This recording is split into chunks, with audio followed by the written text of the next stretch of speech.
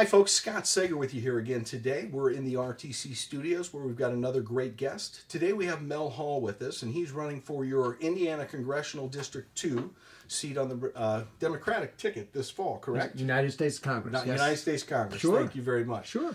So let's jump right in, Mel, and talk about the district itself. Well, the district itself, as you may know, is made up of 10 counties. Yes. LaPorte, St. Joe, Elkhart, and then we come down from Marshall, Fulton, Miami, Wabash, Kosciuszko, Stark, Pulaski, and that's about 4,000 square miles. 4,000 and square miles. about 650,000 folks in the district. Excellent. Not that I would know, but I have traveled all over this district a lot. And I grew up not far out of this district. Okay. So there's Wabash County, and then the next county south of that is Grant County.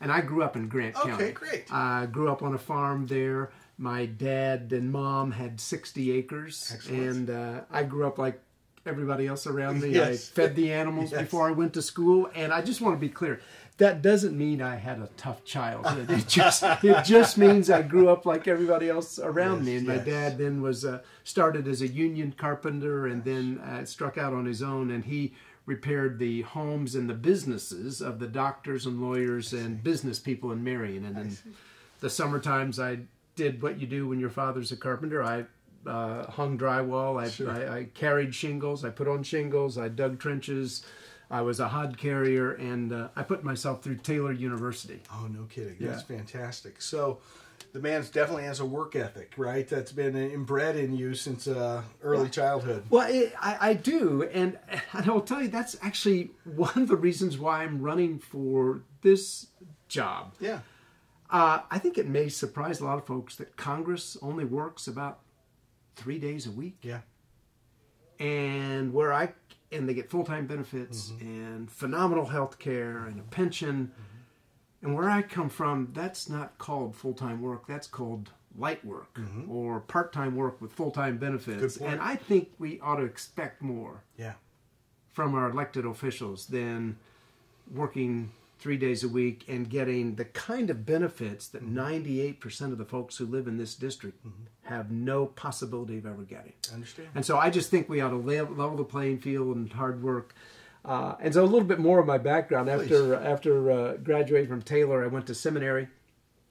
And at my choosing, I'm a United Methodist. I was placed in Detroit's poorest and most densely populated community. And for 7 years I lived there. Both of my sons were born there. This is an area that's about 10 blocks by 13 blocks, 33,000 people. Wow. Almost all of them living in apartment buildings. But that's probably that experience is what helped me become a relentless pragmatist. Sure. Because one couldn't think about solving all the problems of that impoverished neighborhood, much less all of Detroit. But how do you go from here to here? How do you make sure to keep the kids in school and off the streets? How do you make sure that those who went through the job training program actually had a job and then knew how to keep a job? Absolutely. How do you make sure that those who lived in substandard housing at least got into an apartment building where they turned the heat on October the 15th? How do you go from here to here? Just get something done to make improvement, continuous improvement. Yeah. And so that led me back to Indiana to do a degree at Notre Dame in data science, and then I started at a small company. I was employee number 34 at Press Ganey, which is a company that measures patient satisfaction for hospitals all across the country. Well, it does now. When I started, we had 50 hospitals, and I was employee number 34. Wow. I started as manager of research and development, then became director of research and development, and then a couple of years later was asked to run the company, and so I ran the company for 15 years. No kidding. And during that time, we added 800 jobs. Oh my goodness. And these are jobs where everyone was dedicated to improving the delivery of health care. And so that's my background, whether it's on the farm or as a minister or as a business person of, again, improvement, how to get better, solving problems, fixing things. That's amazing. And I've never run for office before. Okay. I've never aspired to do this. But I am convinced that we can do better than we're doing now. In fact, I would say we have to do better. Very good.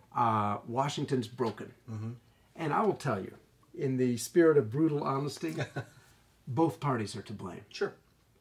As a Democrat, sometimes Democrat will say, well, it's all the other party's fault. Or a Republican might say, well, it's all the other party's fault. My belief is both parties are to blame for the dysfunction we have in Washington. So to that end, I've already said to the leadership of my own party in the House, in the person of Nancy Pelosi, that I would not support her for leader of the party. Okay. And that I believe, from my background, if you do the same thing with the same people, you're going to get the same results. Of course you will. So that's what I'm about. I'm about doing something different. And I know I'm a different kind of candidate. Again, never having run for office before. I've already said, not interested in serving there the rest of my life. I've already term limited myself to 3 terms. Okay. I won't take corporate PAC money. Okay. Again, we ought to work 5 days a week. I think it ought to be required that if you're a congressperson, you have to have a quarterly town hall meeting. Okay. Required even. Required. Unfortunately, the current representative hasn't had a town hall meeting for 5 years. Okay. I think if you're in Congress, you ought to have to report out every month with whom you met and the reason why you met, because I think it's transparency. Sure. And accountability, which again is what I've tried to build my career on. That's fantastic. I think the only thing that I would add to that is that blame of both the Democrat and Republicans in Washington, I think that some of that blame falls back to the voters to a certain degree. It does. It's our government. We run it. If they're not doing it right, we should be the governors of that and tell them. That's exactly right. That's our responsibility. Yeah. As I mentioned earlier, I've been a data guy my whole life, and used to have a sign at Prescani, which comes from a quality improvement guru, Deming, which is, "In God we trust, all others bring data." So that's sort of how we ran Prescani. It's how we're also running this this campaign. But just on the point you made, perhaps you know this, 2014, the last time we had a non-presidential election, Indiana ranked 50th in voter turnout. Yeah. Dead last. Yeah. And to your point, that's on us. Yes. And we can make a difference if we want to. We definitely can. I think locally we were in the 30s, and I think that was a high point. I think it was 28% across the state. Yeah, and that's the thing that, we're doing these interviews for you out there so that you can get to know the candidates, so that when you're looking at a ballot, you actually can associate a face, maybe some of their platform with that name. But more importantly, it's to get you involved out there, whether you're a volunteer in the process, whether you're like Phyllis Bittinger, volunteering and spending all of her time being a party chair. The involvement is the important thing, and that's what I preach right here, is that we need that. And that's, again, part of the reason why I'm running. I have been interested in politics my whole life. I have followed, and I don't know that I should say this publicly or not, but sometimes I have complained about the quality of candidates that run. Yes, once or twice. But I feel like I have to do this. I have been fortunate in my life. I learned from my grandmother a long time ago, an expression that actually comes from the Bible, "To whom much is given, much is required." Yes. And I think each of us are called to give back. I agree. And that's part of what I'm doing. Good. And that's what I think we need in Washington, a spirit of trying to get something done. Don't worry so much about the parties, because we do have a group over here, it seems like, and another group over here, and it seems like they yell at each other all the time. And sometimes it seems like they only listen to, this group listens to a single television station, and this group may listen to a single television. I think most people in our district are sort of somewhere in here, maybe a little bit one side of the line or a little bit side of the other, but I think most of us want to get something done. Yeah, we're all a little bit more towards the middle than what we're seeing, I think, from the national press and the national ranker right now. But that's just fantastic. Well, thank you. Well, folks, this is Mel Hall, a guy who, if nothing else, he's born and bred in Indiana, and he's taken his licks here and learned how to run a business at a high level. Of course, you've gone and seen the human condition and the human plight, and you want to simply do something better. And I appreciate that calling. I really do. Thank you very much. It's something that I hope more of you aspire for.